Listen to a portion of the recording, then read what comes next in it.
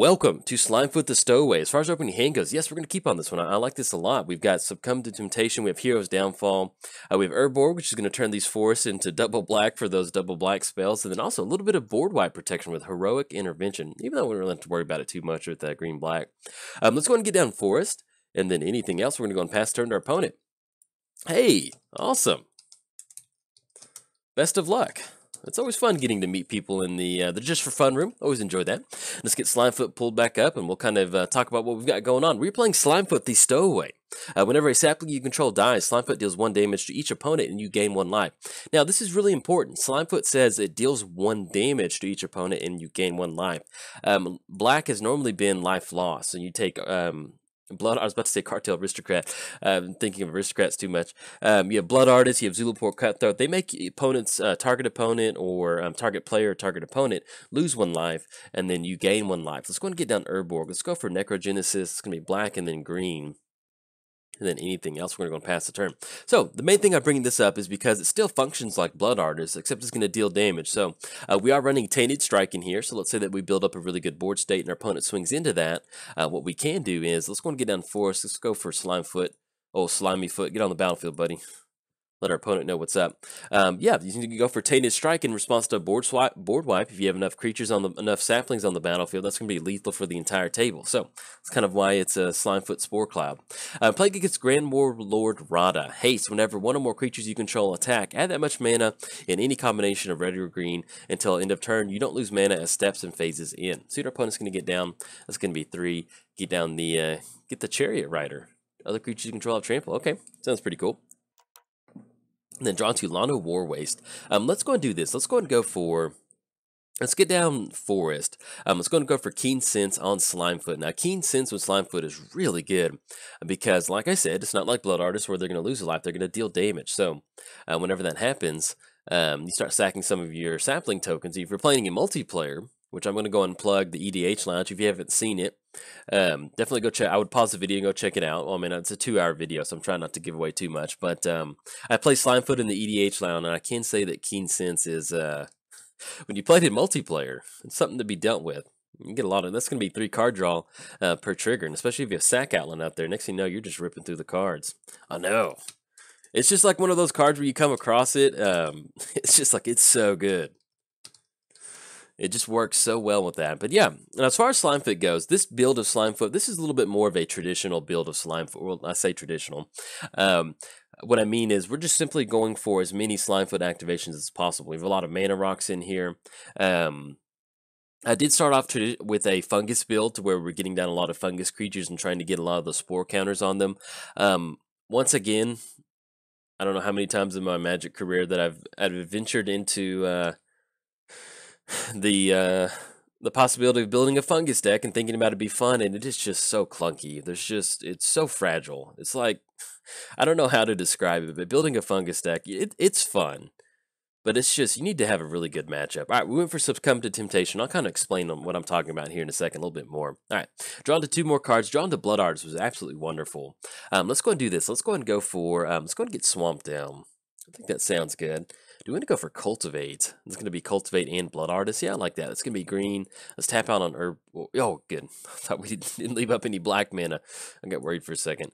We'll go and grab another Forest. Let's go and grab another Swamp, just in case our opponent's got some sort of land destruction out there. So we'll get that Swamp onto the battlefield, Forest into the hand. Let's go and go for Blood Artist. That way we can start amplifying what we've got going on. Anything else, we're going to go and pass turn to our opponent. But yeah, so a sapling deck, it's with the fungus creatures, getting those spore counters, it is fun to do that, but in my experience, it's really fragile. It's just, they can break really easy, and, you know, you just a lot of, you spend a lot of turns getting these creatures down, even if you can get Proliferate going, next thing you know, just a well-timed board wipe or something just sends the whole thing crashing down, and so, yeah, it started out like that, and I was like, all right, we need to switch away from that. And so I kind of backed away into more of an Aristocrats build of Slimefoot, and if you're a fan of the channel, or you've been watching my videos for a little bit while, you may be sitting there shocked, being, what? Jolt's playing Aristocrats? That doesn't make sense. The world's coming to an end. It's not. I love Aristocrats. So if you're new to the channel, yeah, I love Aristocrats. So it just felt a little bit more natural to just kind of focus in on mana and generating, because, you know, at the end of the day, you're running the fungus creatures. Your goal is to, what? Create sapling tokens. So if our goal is to create sapling tokens, we can approach it in a different manner that's a little bit more reliable and a little bit easier to get that going. So, we're going to let our opponent swing in on this one. So that's why we ended up kind of settling into more of a kind of a control style build with the aristocrats, getting down, using mana rocks and a lot of mana to start creating those tokens and really focusing in on Slimefoot. So that was pretty good. All right, we do draw into Nature's Claim, which is going to be really good for that Beastmaster Ascension. Let's go and get down Forest. So at this point right now, we're looking at 1, 2, 3, 4, 5, 6, 7. So we can at least get one activation and still leave up Hero's Downfall. We have no creature cards in the graveyard. I guess at this point right now, let's just go and pass the turn. If our opponent does swing in, we can create a sapling token and get at least 2 triggers off of that between Slimefoot and Blood Artist, and then get some good card draw going. And then if this Beastmaster Ascension turns online, we can at least go for that Nature's Claim in response to that to make sure it stays off the battlefield. Okay, our opponent does get down a Kessig Wolfrun. Alright, so we have to watch out for that one, because that's going to be a pretty good chunk of mana if they add that mana to their mana pool. So we got the Chariot swinging in. Now, they will gain some life. This is going to be 7 or more counters, so we'll see what else they're going to go for next turn. But we might end up going for Beastmaster Ascension, just kind of depending on how much mana they have. They're looking at 1, 2, 3, 4... looking about 8 mana, so yeah, I think this turn we'll probably end up going for Nature's Claim on this one. Now, we do have Hero's Downfall, which we can either use on Grand Warlord, or we can simply just, if they do tap out for a ton of mana with that Kessig Wolfrun, I'd be tempted to go for it. But like I said, if they're saving that mana for something, then we go for Hero's Downfall, and then go for that Nature's Claim on Beastmaster Ascension. And that way we can still go ahead and make a token off of that. Now, if we do get a creature card in the graveyard, we will be online for Necrogenesis. So that's something that we can do to where if we spot and remove one of their creatures, we can definitely get rid of that for 2 mana. But yeah, little stuff like this, that makes a huge difference getting that down. All right, opponent's going to get on Neheb the Eternal. I think at this point right now, yeah, I like going for this. Let's go for Nature's Claim on Beastmaster Ascension. That's going to be 1 green mana. They will gain a little bit of life off that one. Let's go for Hero's Downfall on Neheb. That's going to be a pretty good chunk of mana that they're going for. And yeah, I'm not too wild about that one with Neheb on the battlefield. All right, sends Neheb down. We're going to send that one target over there. Let's go and go for Genesis, exiling Neheb out of the graveyard. Turn that into a sapling token, and then we gain 1 life. There we go. Look at that. All right, see we drawn 2, Overgrown 2. Not exactly what we wanted. 1, 2, 3, 4, 5, 6, 7. Let's go and get down Lano Warway, so that way at least we're online for 2 more sapling tokens, and then let's go and pass the turn to our opponent. All right, now with Keen Sense on the battlefield, we kind of put our opponent in this position of they definitely want to be attacking. That's what Grand Warlord wants their creatures to do. You can tell she's got her sword on the battlefield, and she's ready to lead them into battle.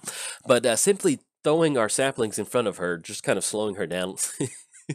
I just love thinking about, because when you're playing Slimefoot, and like in the EDH lounge, I describe playing Slimefoot as like the 96 Ford Windstar of Commander, and it feels like that sometimes. Where it's not beautiful, it's not sexy, but it gets the job done. Slimefoot does. So I don't know. I really love the mental image of Slimefoot as Radha is trying to lead her army across the battlefield. We just keep throwing saplings in her way. Makes for some fun magic. When you start imagining stuff like that, that's what's kind of fun. All right, let's go for some sapling activations. It's going to be 1, 2, 3, 4. And that's partly why I just play only on Magic Online, so I've never really been much of a local gaming store person. So I was left to my imagination of imagining the things that are happening before me. All right, so if you want to give a good mental image, just imagine Slimefoot just like doing the really good like release as it throws these little sapling buddies at Radha and like one hits her in the face. All right, I'm just gonna add some mana to their mana pool. They are online for Kessig Wolfrun, so we have to watch out for that. It's gonna be 1, 2, 3. Actually, 1, 2, 3, 4, 5, 6. Yeah, they're swinging in for about 6. But at this point right now, we're gonna go and send the whole sapling crew in there. That's gonna be us drawing a pretty good chunk of cards off this one. If we want to be a little bit, I guess, better with our mana, either way, they're looking at Kessig Wolfrun. We'll go and force the issue with them using that on the Chariot person. Yeah. Sweet art, by the way, on that one. Yeah, so we can go for that. That way, they have to either use Kessig Wolfrun to have that creature survive, and they're not going to be able to squeeze in some extra commander damage with Grand Warlord Radha. Okay, and they do make that trade. Let's go and get the Blood Artist trigger on the stack. Look at that. Look how nice that is. Oh, love this. And that's, when I was thinking about Slimefoot, I don't know, Spore Cloud popped in my head, and I really enjoy building up this board state that it's not really just good for you to swing into, and if you don't want to swing into it, eventually they'll get into spots where you can close it out. All right, we're going to use that ability, draw into Bloodstained Mire, draw into Fungal Sprouting, and then we draw into Blooming Marsh. Okay, we've got a lot of lands, but at least we do have Fungal Sprouting. The greatest power among creatures we control at this point right now is just going to be Slimefoot, so we're looking at 2, which is not the best, but we'll make it work. Now, we do have at least a reduced cost off Slimefoot with Necrogenesis, exiling the Chariot Jackal Warrior out of the graveyard, and then we can still, getting 2, because we're looking at 4 mana for Slimefoot to get a sapling token, so we're paying for 4 mana to get 2 of them is not too bad. And we have stuff out there like, I'm just going to go for Ant Queen. Ooh, okay. It's going to be interesting. Start getting all those insect tokens, insects versus saplings, and then Hell Rider. Ooh, okay, that'll be good. Deals 1 damage to target player or planeswalker it is attacking. Okay, as long as we just keep drawing into something, we'll definitely get it done. 1, 2, 3, 4, 5, 6, 7, 8. That's going to be 9 total mana. Let's do this. Let's go ahead and go for Bloodstained Mire. We're going to have a reduced cost to get that creature out there. We can still chump block. Fungal. Yeah, we need to go ahead and go for sapling. That's going to be the best use. It's going to be 1, 2. That's going to be 2 sapling tokens on the battlefield, exile 1, and that still leaves us on Heroic Intervention. Now, unfortunately, if we do end up going for Necrogenesis, we can exile at least 1 more card to get on the battlefield, but that's going to cut us off on Slimefoot mana activation. But it's okay. Either way, we're still getting a sapling on the battlefield, and then we still have Heroic Intervention to leave up in case something does happen to Slimefoot and Blood Artist. Now, we are at 24, opponent is at 26. You can see this is pretty much exactly what the deck wants to do. Thankfully, our opponent doesn't really have any spot removal at this point right now. We do have Keen Sense on Slimefoot, which is going to give us some really good card draw. Another thing that really amplifies the card draw in this deck is going to be something like Skull Clamp. Get down Skull Clamp, start putting out those sapling tokens, you get the Slimefoot damage. Yeah, so let's say we had Skull Clamp on the battlefield at this point right now. That's going to be 1 damage up top, drawing another card. So we're looking at 3 cards for 1 mana equip. So it just kind of turns into Ancestral Vision, or Ancestral Recall, which is if you're keeping score at home, it tends to be pretty good. All right, opponent did get down Eldrazi Monument. At the beginning of your upkeep, sacrifice a creature. So they will be able to take advantage of that with the insect creature tokens. All right, and they all have flying and indestructible. We're looking at 10 coming across. That's going to be 14, and then 17 with that extra damage. All right, so we need to get some stuff moving. And unfortunately, we can't send these saplings in here to chump blocks. So they're going to add that 3 mana to their mana pool. We can still make a few more. But yeah, with them having flying, that's going to be hard. We maybe could have held on to Nature's Claim, but that Beastmaster Ascension, once you get it online, it's really hard to deal with, and especially with their Chariot person giving everybody trample. That's definitely a little hard to deal with Beastmaster Ascension out there. All right, they're going to deal that damage to us. We do have it. I think we have Naturalize in here, and possibly Beast Within. So if we can somehow get some really good stuff going, we can definitely get drawn to one of those cards. That'd be another way for us to at least kind of get out from underneath this particular one. All right, or simply a Sack Outlet. If we can draw into a Sack Outlet, that'll really help us out too. All right, Opponent's going to create an insect token in response to us going for Necrogenesis activation. Flying Indestructible. Look at that. All right, end up with 1 more sapling on the battlefield. But yeah, so we have a few outs on this one. Even if we draw into Skull Clamp, we draw into a Sack Outlet, something just to get the card draw flowing.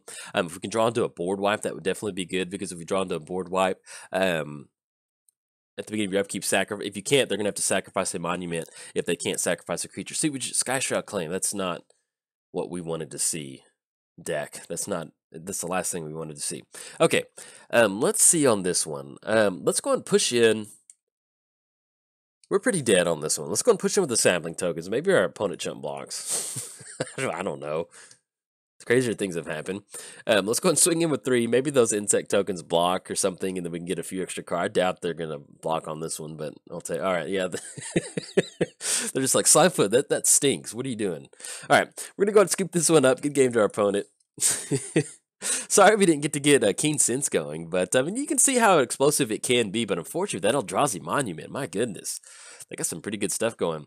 Flying and Indestructible, and then Hell Rider doing that extra damage and using Ant Queen to get some extra mana going. But this is pretty much what we want to happen with the Slimefoot deck. When you're playing an Aristocrats deck, it is a Dirtle deck. There's just going to be some games where you get out aggroed and you can't find a Sack Outlet, or you can't get that card draw going. But we had all the pieces in place. We had stuff like Fungal Sprouting to get those extra saplings onto the battlefield. We had Necrogenesis being able to really kind of, you can see how it's just, you want to make sure you have as much value as possible. You're not wasting anything anywhere. So Necrogenesis, we're going to be able to exile cards out of their graveyard, keeping their graveyard maintained. At the same time, it allows us to get those saplings on the battlefield to get Slimefoot going. If we had run into that sack outlet, that would have made it just a little bit different, because that would have been a little bit more card draw per turn. And with these saplings getting out so cheap with some of these spells, we definitely could have chained together a really good card draw event. But we didn't draw into it, and our opponent got a really good, awesome deck out there with Hell Rider, and then going for a win with Eldrazi Monument. It's always a lot of fun. So shout out to our opponent, and if you enjoyed the video, like and subscribe. Thanks. Bye.